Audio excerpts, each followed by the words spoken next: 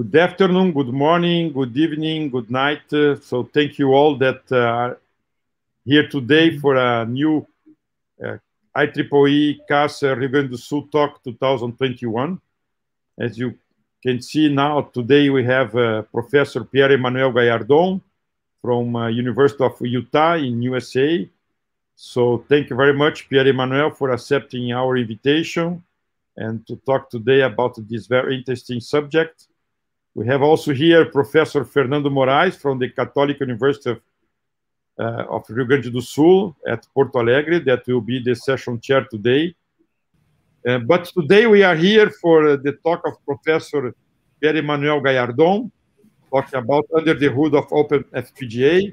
And then I now give the word to Professor Fernando Moraes from the Catholic University of Rio Grande do Sul at Porto Alegre to do the presentation of Pierre-Emmanuel Gaillardon. Thank you. Thank you, Ricardo. Welcome, Pierre-Emmanuel. So Pierre-Emmanuel Gaillardon is a associate professor in the Electrical and Computer Engineering Department of the University of Utah, Salt Lake City.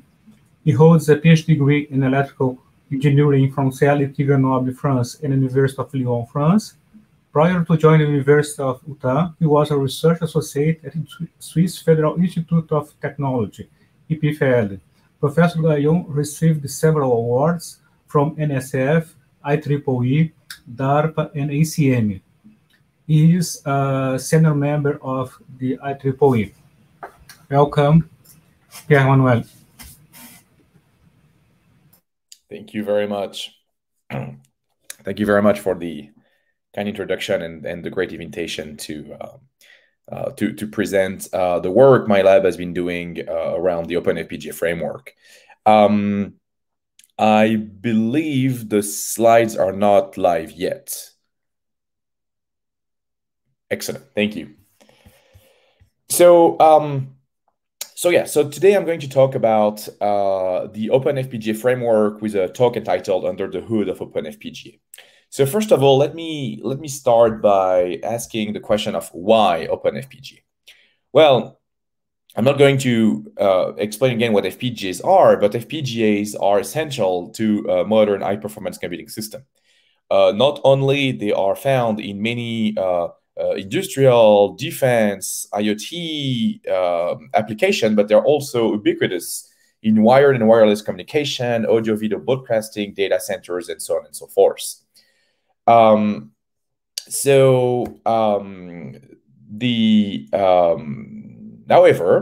there is more and more demand for domain-specific application that would get some use or good use of any specific types of computing resources of FPGAs. I like to give the example of AI applications, right, where AI is typically DSP hungry. However, commercial FPGAs are tailored for being general purpose and may not fully capture, fully able to perform at their best in some, specific domains. So this is so basically there's a need to having the ability to create new FPGA fabrics in a very agile way. However, this is an extremely cumbersome process. To give you an illustration, from whatever requirements one might have, you need typically a large team of senior architects, people with deep, domain knowledge about FPGA architectures, to come up with new fabrics, and then having an army of hardware and software engineers executing towards those specifications to end up with a year-long process in providing you with the complete production-ready layout as well as all the supporting CAD tools. Well, here the prospect is different, and we want to be extremely transformative. What we want to do is to enable a single person, an architect, with a clever idea, with the help of our framework, to be able to create complete production-ready GDS, so ready for tape-out, and the supporting CAD tool in less than a day. It's a bold statement. There's a lot of things to be done there, but we already have been able to achieve a certain impressive milestones. In particular, we're able to have complete FPGA and eFPGA generations. We demonstrated that with 4 tape-outs in 2020. We're at 3 tape-outs this year already with a reduced team of students. We also are capable of supporting modern architectures that are fully customizable. We support more than 100+ architectures in our test infrastructure, ranging from small FPGAs like Lattice ICE40 all the way up to more complex fabric like 7 Series Xilinx FPGAs. We have a lot of strong optimization for fast physical design, which is the key of the platform here. We're designing, mid-range fabrics, 150K to 100K LUTs only requires 24 hours. So this is one of the key prospects of OpenFPGA. And now I'd like to dig into some more details and try to understand what is actually OpenFPGA. So OpenFPGA is a complete framework that, on the one hand, provides chip designing capabilities. That's what we call the FPGA prototyping flow. It's not only prototyping, it can be production as well, but that's all the chip design, fabricating, manufacturing an FPGA.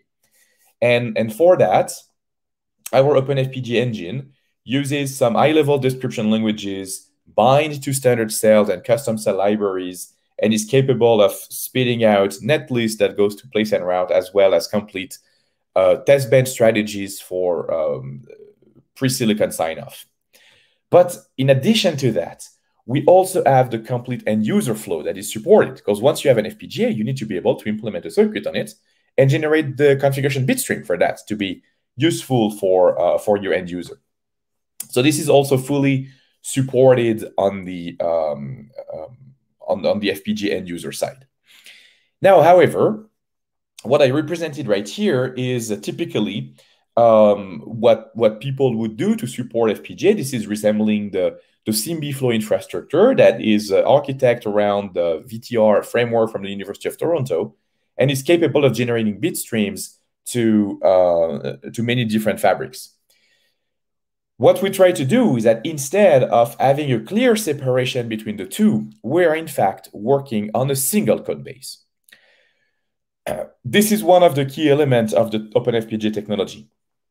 As I said before, FPGAs are typically designed where you have a hardware team and a software team.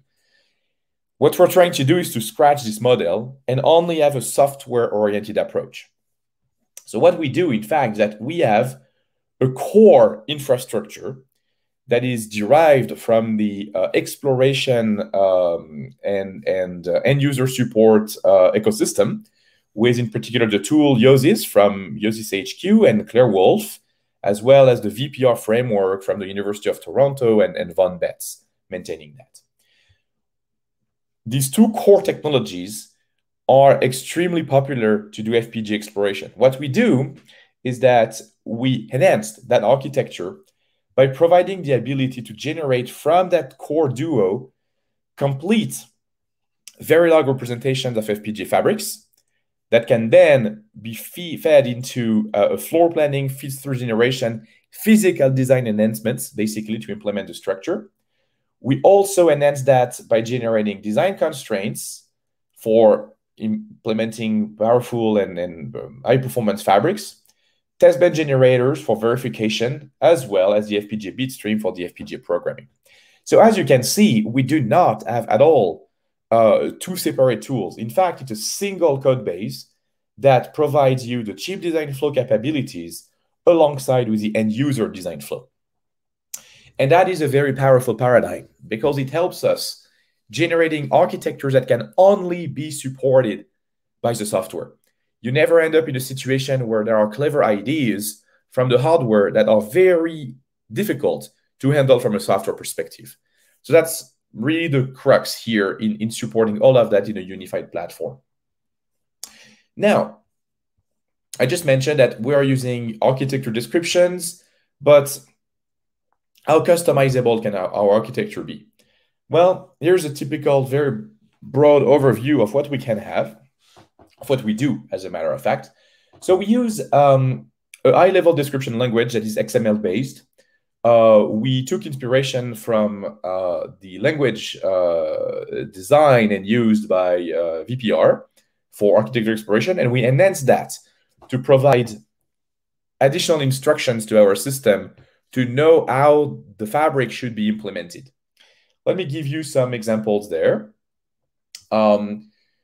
This is the representation of an heterogeneous FPGA fabric that you have right here. Inside of the FPGA fabric, you have tiles with switch blocks, connection blocks, configurable logic blocks, within which you do end up with, fairly complex fracturable structures eventually with multiple 4-input LUTs and whatnot.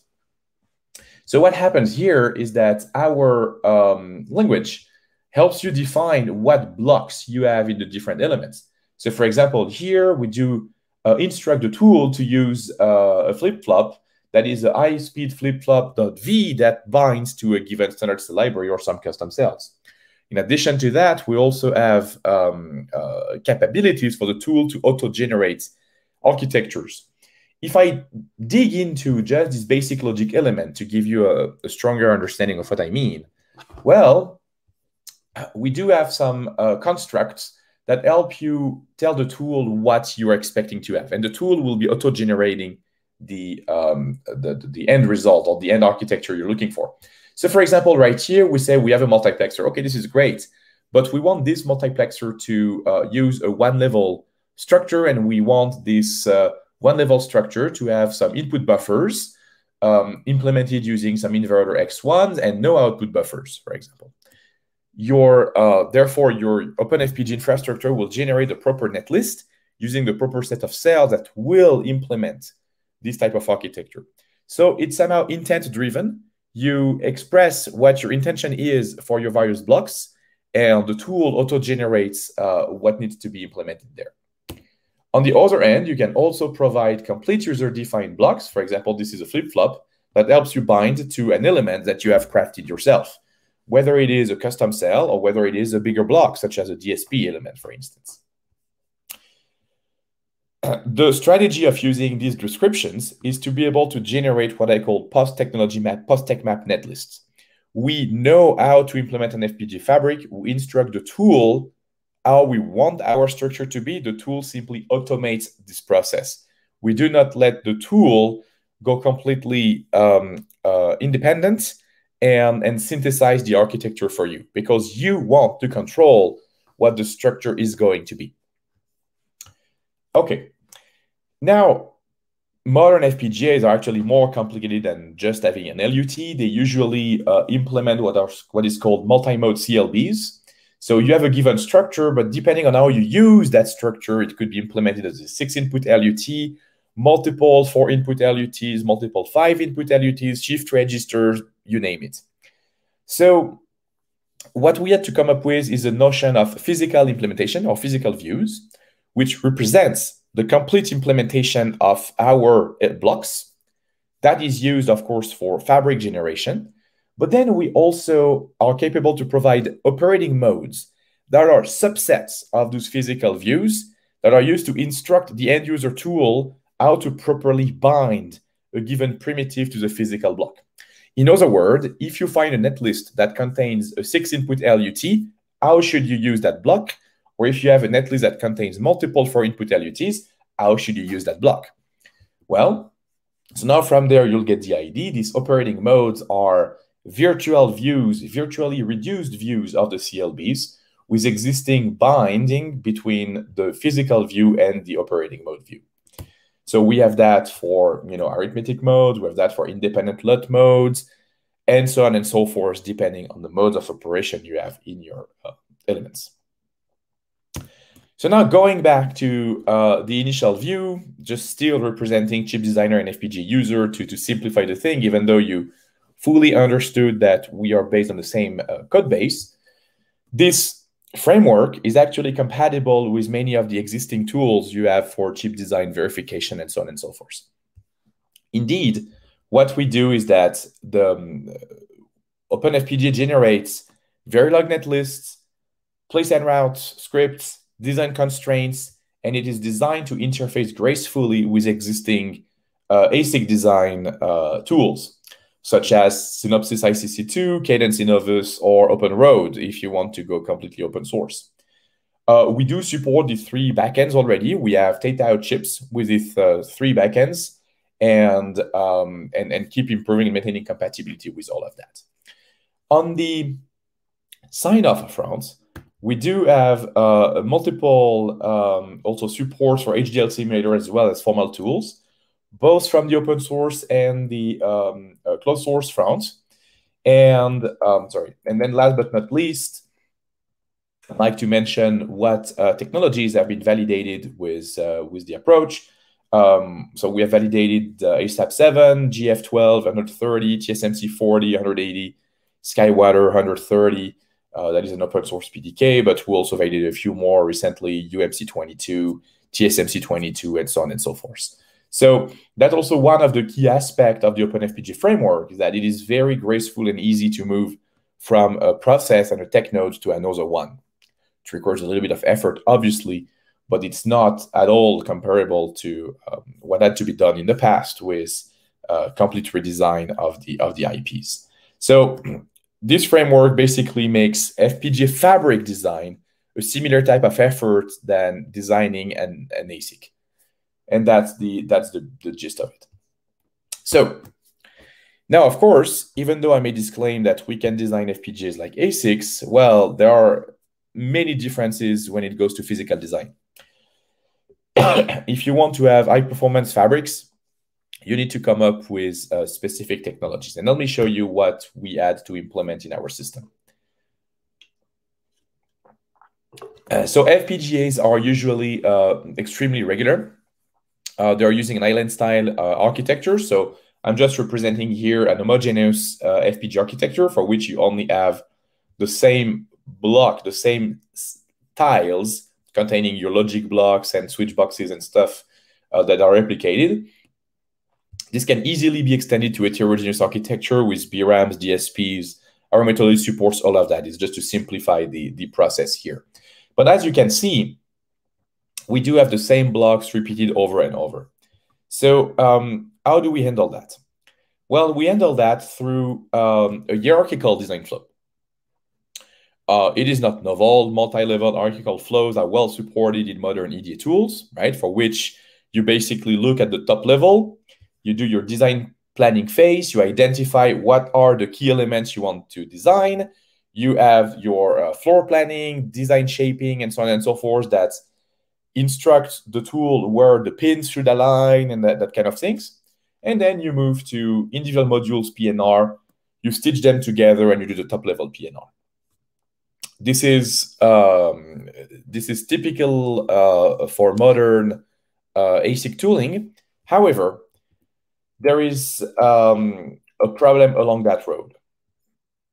The problem is that the standard hierarchical flow does not work great for FPGAs. The main reason is that in an FPGA, you end up very quickly, if you go back to my representation, right, showing you the tiles, you end up very quickly with a lot of individual modules you have to handle. So you have a number of you have a module explosion happening here. And in addition to that, you also have very stringent channel routes, especially for your top level clock. So if you look at this plot right here, this is a runtime that we got using a standard hierarchical flow. And you can see that, well, things work pretty good when you make toy examples, but it doesn't scale well. You know, moving from 40 LUTs to 2000 LUTs, 2000 LUTs is ridiculously small, right? But it already takes a much longer time, and it's an exponential growth, essentially. So while it is fast for prototyping, it does not scale well to any of the large fabrics. So we have to address some of those runtime bottlenecks and understand what can be done. The main runtime bottlenecks happen here and there. At the design planning phase, the number of instances increases quadratically with the FPGA grid size, right? Moving from a 2x2 to a 16x16 fabric, boom, you just increase quadratically the number of elements you have to deal with. So boundary analysis and pin placement creates large concerns. At the top level, stitching things, ensuring clock tree is going to all the modules gracefully and being improved is also creating a major hurdle. So How did we address this challenge? We addressed this challenge by pre-planning and using the symmetries of FPGAs. The first thing we do is that we moved away from a notion where we have top-level PNR. This is key. So if you look at this figure, you can see that, well, if you have a 2x2 fabric, we identified with different colors what are the unique modules. And you see that, in fact, if you look at the tile structure that is using the connection boxes as well as the switch box, that tile just repeats no matter where you go in your fabric. So technically, what you want to do is to get, you want to make a complete design flow with the smallest possible fabric that uses all the individual modules, and then you want to scale things up with a top-level Lego assembly. Really top-level Lego assembly where all the blocks very nicely and gracefully abuse one to the other, so you can skip most of the top-level PNR hurdles. So that's what we do. So we try to look at what are the smallest FPGA sizes containing all the modules that can be reused for bigger designs and move from there. In order to allow that, to allow this graceful planning, we need to consider power grid. So we need to create a highly regular power grid that will make sure that every time you move from one block to another, you repeat exactly the same pattern.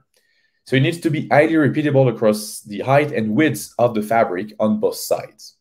So the power planning is very different. Power planning needs to be accounted not only because of your power expectations, but also because of the capabilities of your technology, your design kits, to know what is the spacing you need to respect between your various top-level power grid distribution, and so on and so forth. So power grid needs to be adjusted in such a regular and graceful way. You also need to start thinking about global signals. Well, while these two blocks are indeed identical, these blocks receive the same signal, the same reset or clock, or load, programming clocks, whatever that is, right? So if you look about what you have a couple of top-level signals that need to be distributed to multiple blocks, either to all the logic blocks or to all the individual blocks. And in order to support that, you have to account for it at the pre-planning phase with the notion of feed-through ports. Feed-through ports are actually designed such that if you look at what you have right here in this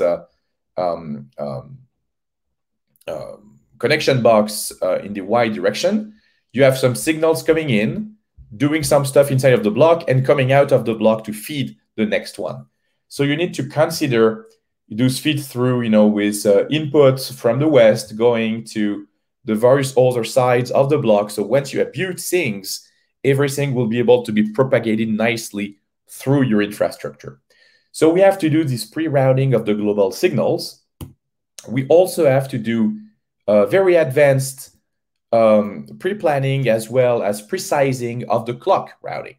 So if you look at the clock, there are a few complexities, right? So having a clock is no easy job, right? You need to handle the, of course, H3, getting good latency and skew.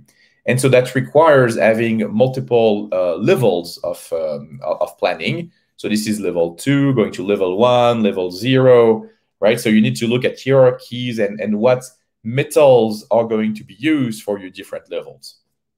All of that happens with custom methodologies we developed for the OpenFPGA framework that is outside of any of the physical design tools that typically exist.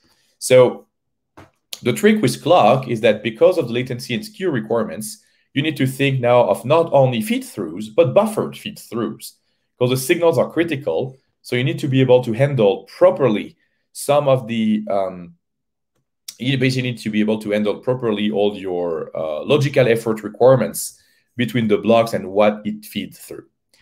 So now bundling all of those techniques, you can see a major runtime improvement and scalability capabilities of the complete infrastructure.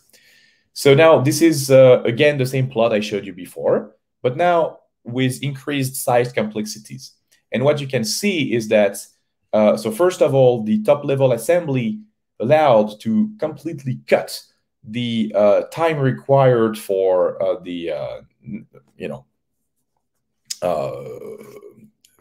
for the pin assignments and feed-through generations.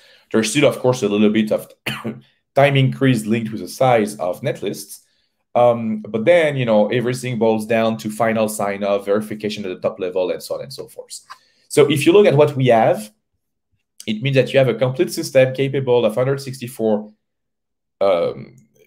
K LUTs in less than 24 hours. It's been improved since then even further. Things do scale extremely well with fabrics, with 200K and plus LUTs, so modern FPGA fabrics. It's an illustration right there of an actual complete layout of a 120 by 128 fabric, 164K layout.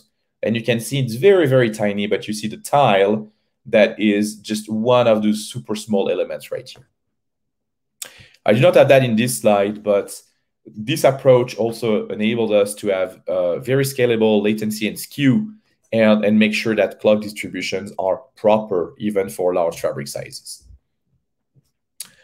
So now it's not only enough to have pre-planning and design, pre-planning and design shaping. What you need to do is to properly constrain your working flow, either constraining your place and route tools, or also finding methodology and constraints for performing static timing analysis to your system. So a key element also of OpenFPGA, in addition to this Verilog generation and TCL and methodology generation, is the SDC generation, so design constraint for physical design and benchmarking. So what happens here? Well, a quick illustration of, again, a CLB.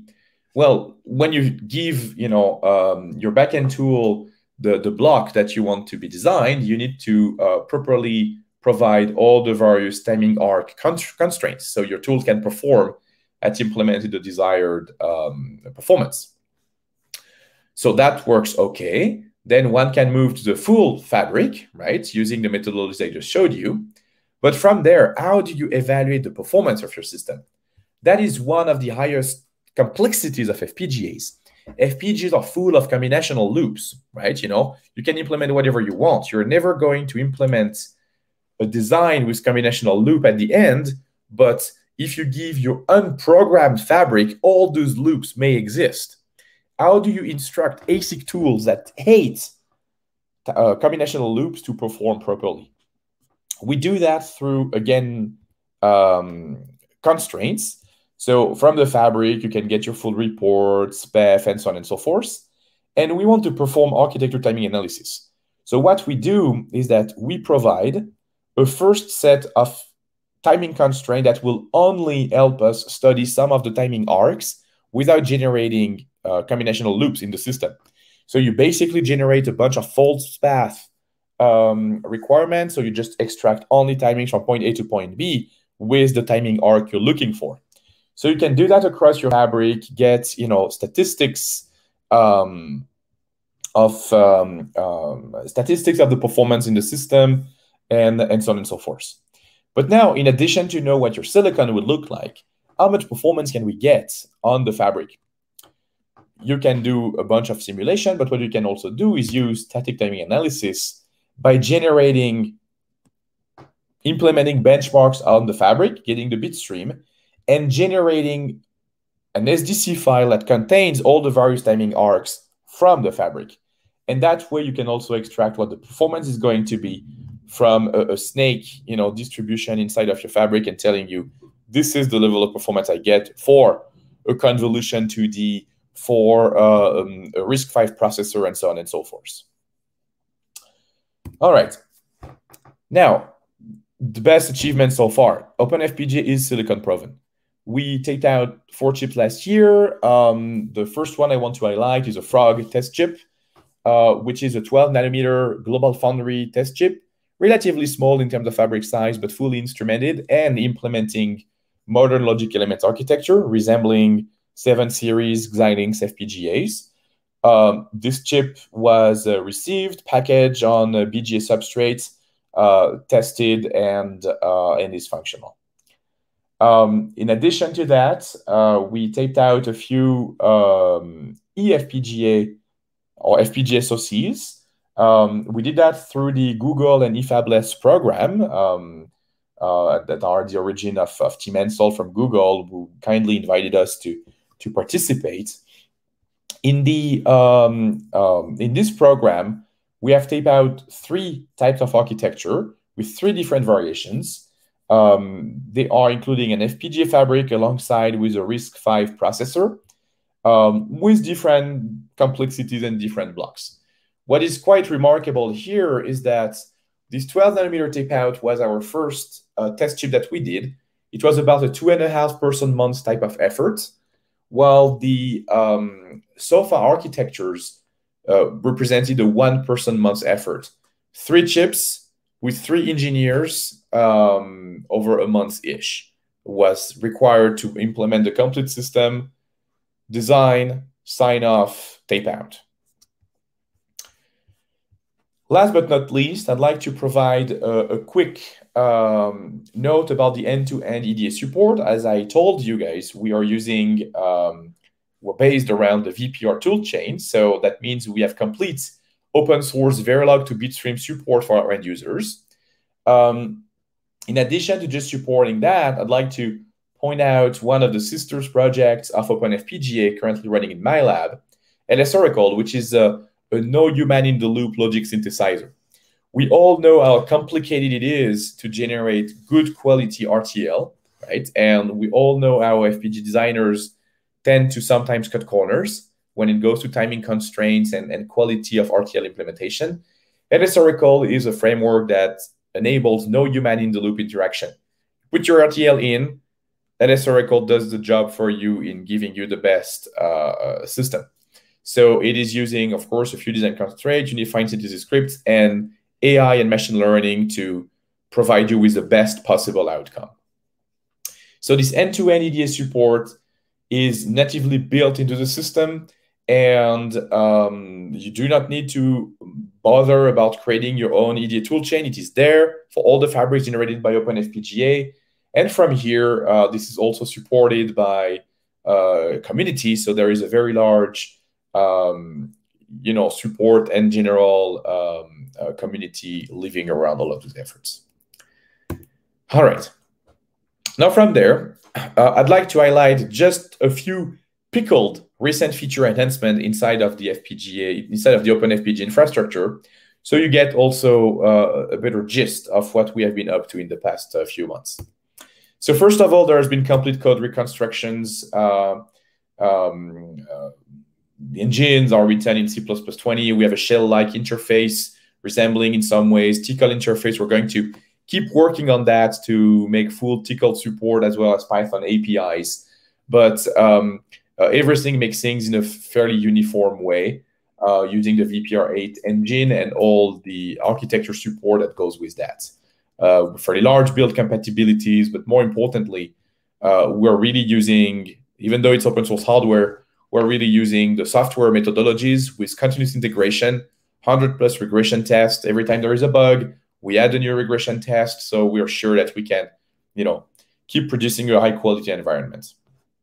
What is most notable is recent performance increased. Things got reconstructed to improve, to enable better runtime, lower peak memories to support, mid-range FPGA class with a high quality, small runtime and small peak memories. So this is going well. There's still, of course, further improvement that could be added, but it is already in a very good shape. I'd like to talk about the shell. So traditionally, OpenFPGA and VPR7 were shell-based. So you have a very large, command line to launch the tool, which makes things hard to follow. We have moved things scalable to a shell structure that can be either interactive, as people do for Synopsys, Cadence, whatever, when you launch your tool in an interactive command mode line. But we also have a script mode where you can just create and script your various operations. making things easy to debug and to customize the flow functionality. I essentially talked about homogeneous fabrics, but we do support completely heterogeneous fabrics as well. You know, with CLB, memory elements, as well as different I/O capacities. This is very helpful for eFPGAs, for example, where you can have one side containing a bunch of I/Os and other sides without any I/Os, for example. Or so you can modulate things between internal I/Os and external I/Os, all that kind of stuff. We'll support multi-column heterogeneous blocks, right? So you can very easily implement inside of your fabric, even if you fancy a complete RISC-V processor. So you can, you know, look at you know, design shaping your structure inside of OpenFPGA the way you see fit. And you can also create high-performance interfaces on the side of your fabric. This is an example with an AIB interface, chiplet interface, that is this open source standard from Intel and maintained by the Chips Alliance.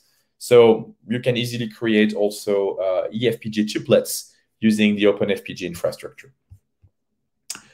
One aspect that is usually overlooked when you look at you know, traditional FPGA infrastructure is configuration protocol. Programming your FPGA is obviously fundamental, and it's one of the key aspects in addition to physical design techniques I mentioned. We do support 4 different configuration peripherals that are providing different trade-offs and in configuration time, physical design, and PPA. We have the following 4. Standalone basically means that we give access to every single configuration point inside of the FPGA, mostly useful for testing. Configuration chain is what is typically used in low-cost and small-size eFPGAs, where you have a snake-like scan chain going through your circuit to program all your configuration chains. We also have a memory bank organization, word line, bit line, to access all your configuration bits. This is very useful in eFPGAs and FPGAs based on emerging technologies, flash-based, ReRAM-based, that kind of things. And finally, we have what we call the frame-based, which is used in large-sized FPGAs. It is basically distributed memory bank decoder style types of architecture, enabling partial reconfiguration and faster multi-head configurations. I will go fairly quick on the next 2 elements in order not to bother you too much, but OpenFPGA supports multi-clocks. So you can have multi-clock trees, multi-clock domains, programmable, local programmable clock network, and so on and so forth. So you can, you know, make really modern architecture on that front as well to switch from domains to domains. Design for test is one of the fundamental elements if you want to have not only the ability to evaluate a test chip that you make, but also guarantee that this chip can be fully productized. So we support memory element with scan capabilities, so you can easily, you know, load test vectors, read back test vectors, that kind of things. And we do that across the fabric, which enables the stability of all the flip-flops. It's implemented in our FPGAs, and it makes things also compatible with automated test methodologies, right? So you can create, you know, ATPG test vectors for your different elements and so on and so forth. This is very non-traditional for the FPGA world that typically would craft custom bit streams to test the various functionalities. Now one can use standard tooling to also handle that. All right, so now we covered how configurable we could be, right? How customizable, but how good in terms of performance can we get? Well, this is a key element of OpenFPGA. OpenFPGA enables you to use optimized standard cell libraries. The cell library has a strong impact on the FPGA matrix because 90% of an FPGA is made of configuration chain flip-flops and multiplexers. So if you are using flip-flops, DFFs, as well as if you're using, you know, fully terminated input and output terminated multiplexers, you're going to lose a lot of area and performance. What you want to do is to be able to craft your architecture in such a way that you make the most used blocks very compact. Here's an example, for example, where we created for a 40 nanometer tech node a T-gate-based MUX2 cell that is 2.5 times smaller than the one from the standard cell library, as well as a configuration chain flip-flop that is about 1.8x smaller than a regular DFF. This is a key element to enable compactness of your layout. What I'm showing here is a graph showing the array evaluation at the 40 nanometer technology node for Stratix 4, so Intel PSG Stratix 4 resembling architecture of a CLB. I'll pass on the previous work, right? But OpenFPGA already improves a little bit some of the previous work. It's essentially the way we generate our multiplexers, the way we keep things tighter, right, in physical design. But what is the key element here is that one can really use those custom cells to significantly reduce the area of your blocks, bringing you a relatively close-in gap compared to a full custom commercial FPGA layout. This can be further bridged, pushing the scripts, pushing the cells. We are currently looking into that, but that's to give you some perspective that, adding a few custom cells already have a very large impact, and that the fabrics generated by OpenFPGA are already of high performance, or I would say are cost efficient relative to a commercial full custom FPGA. Remember that this kind of layout is generated in 1 day compared to 1 year of many engineers to fine-tune all the layouts. Performance-wise, it is also quite interesting. What we're showing here is the performance of the different silicon elements compared to previous work, as well as commercial products served as a reference right here. We are considering their slow, and typical corners. It is hard to tell which corners are used in the context of a Stratix 4 or like any commercial product, as a matter of fact, because it's all a question of speed binning and taking the margins typically happening in the ASIC world is probably not the most relevant. Anyway, what can be said is that using our system, one can create a fabric that has nothing to be shy of commercial products. So timing-wise, we end up being fairly close to what full custom layout can produce. All right. So from there, I'd like to generally conclude about the OpenFPGA project and briefly look into the future. So OpenFPGA, hopefully you've been able to assess that by yourself. It's one of the leading open source FPGA IP generators. It supports highly customizable architectures. It has one of the most complete open source EDA support, and it enables high performance fabric generation and 24-hour development cycles to look and evaluate new FPGA architectures all the way down to GDS. In order to promote that effort, and as a result of starting to see significant traction around the project and FPGAs at large, myself, as well as a few industry veterans, such as Navid Chawani, former CEO of Sci5 and current CEO of Rapid Silicon, Brian Face from the CEO of QuickLogic, Von Beth from the University of Toronto, Serge Leaf from DARPA, Nani Demicheli from EPFL, we all got together and founded the Open Source FPGA Foundation. The goal of the Open Source FPGA Foundation is to democratize FPGA technologies to provide open, user-focused, and collaborative environments. And OpenFPGA is now a project under the Open Source Foundation. So you'll tell me actually why, opening a foundation? Well, because I'm a strong believer that technology alone does not guarantee adoption. In fact, what you need to do is to create an ecosystem around that, an ecosystem where, and I highlight just a few couple of items, governance is a key aspect, right? We should not be in closed circles. We need to be able to account for requirements that are the most meaningful to other users across the world, as well as industrial partners. education and training is one of the fundamental aspects. We want to be able to provide training material, training opportunities, and educational opportunities all over the world for people interested in FPGA technologies and chip design. I'd like to highlight on that front that OpenFPGA initiated the Tape-Out World process, for which whose goal is to actually partner with local institutions in various countries and create tape-out opportunities for students. It's been extremely successful so far in Pakistan, Turkey.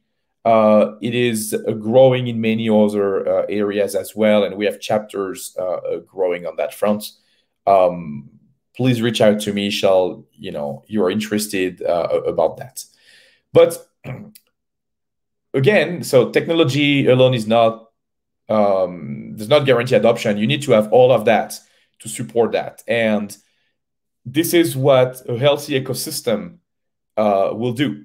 A healthy ecosystem will guarantee adoption, and I'm actually very happy to mention that a week ago or so, QuickLogic Corp actually announced the Australis eFPGA IP generator, which is their own proprietary version or their own solution to provide eFPGA IPs that is fully built upon OpenFPGA. So QuickLogic took OpenFPGA. We worked with them for months and years in adding new features and new support that is part of the open source, but adding their own domain expertise and past expertise in designing complete IPs and productizing IPs. They have been able to create a product around OpenFPGA. So with that, I'll stop my presentation for today, and I'll be extremely happy to take any additional questions you might have. Thank you. Let's see. Okay, thanks a lot, Pierre, for this nice and interesting talk.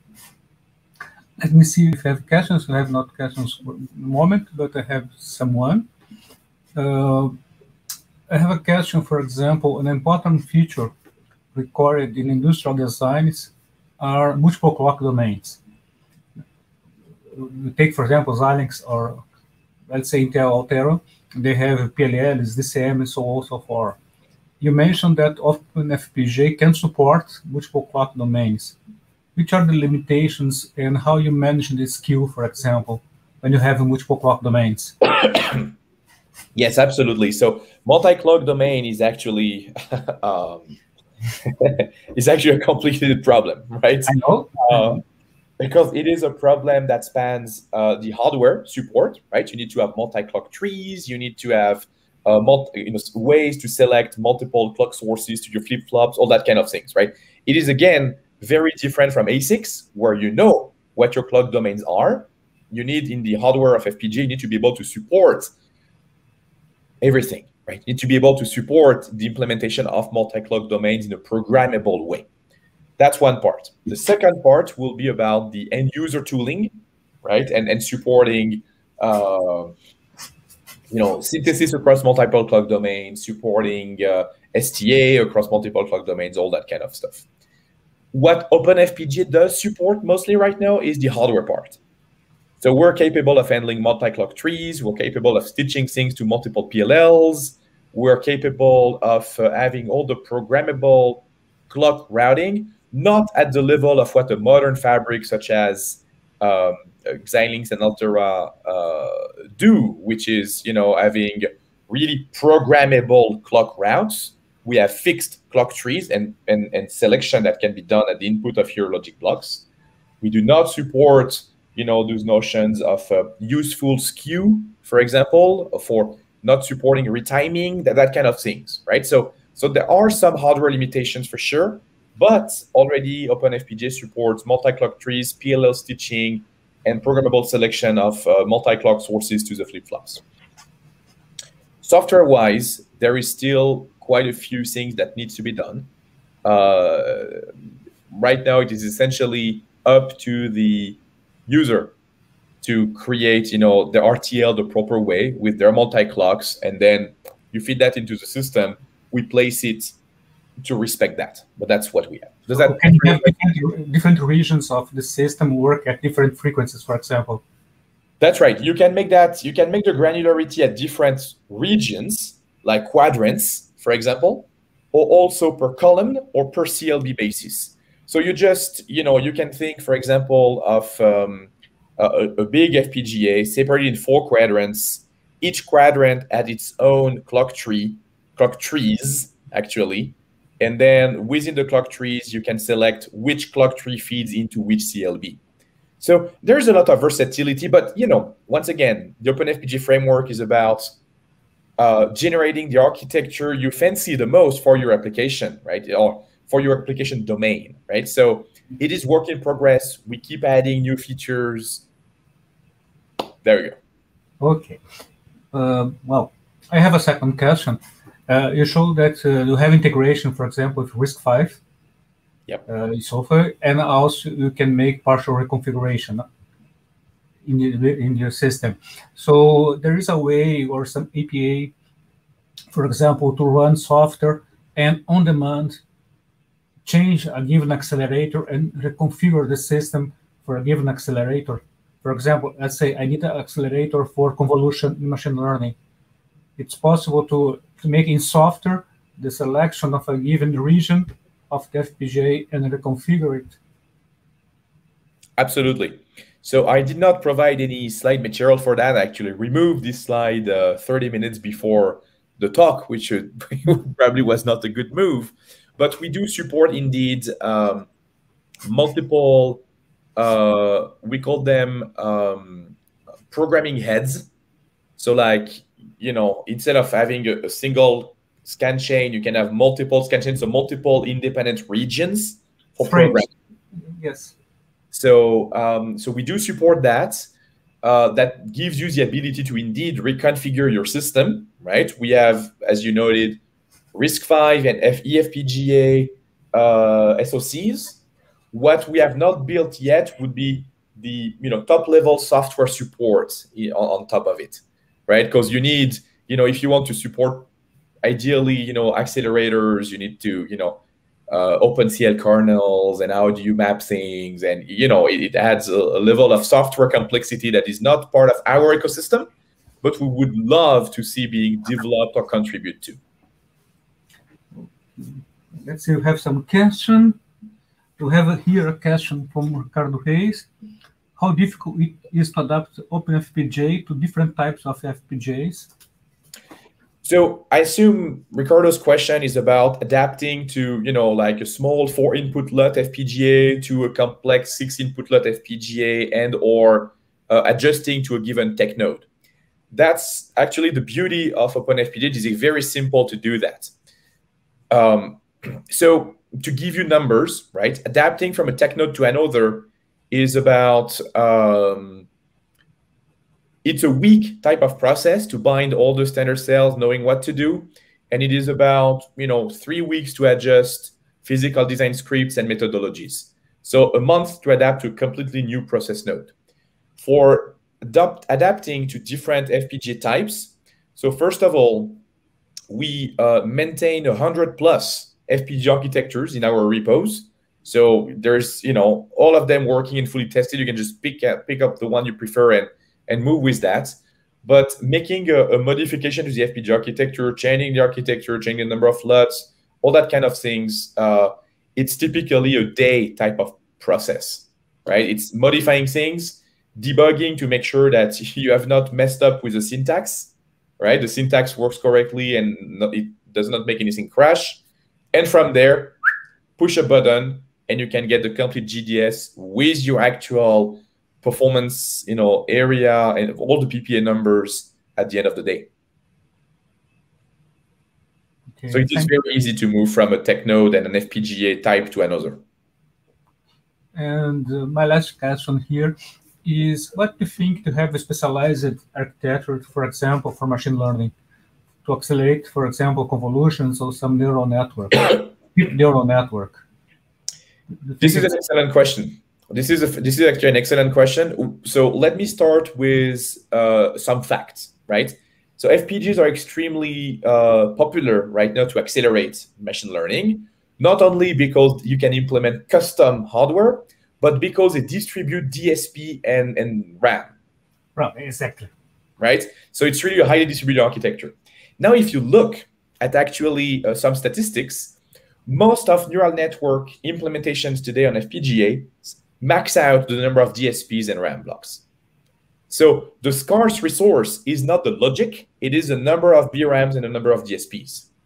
With an infrastructure like OpenFPGA, you can craft a domain-specific fabric that will contain more DSPs, more RAM blocks, that will group them close together in order to have some sort of in-memory computing type of things.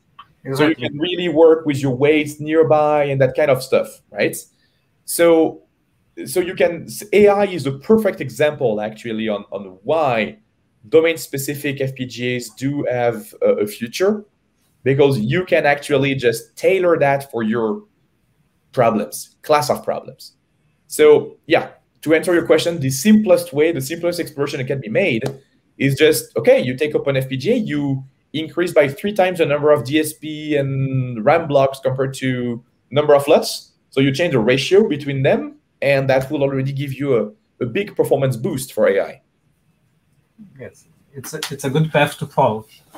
Exactly, exactly. And then one can imagine to, start customizing your LUTs, customizing your DSPs, adding eventually more hard IPs and hard macros to handle, sigmoid functions or whatever that is, right? You could imagine to create specialized blocks inside of your fabric for specific applications that are important to you. Okay, thank you very much, Pierre, for the talk. Nice talk. Now, Ricardo is there. Thank you very much. Yeah. You're welcome. So thank you very much, Pierre-Emmanuel, for this very nice talk in a very exciting subject, and congratulations for your work related to FPGA. Thank you also, Fernando Moraes, for chairing the session. Bye-bye. Bye-bye. Thank you, Ricardo.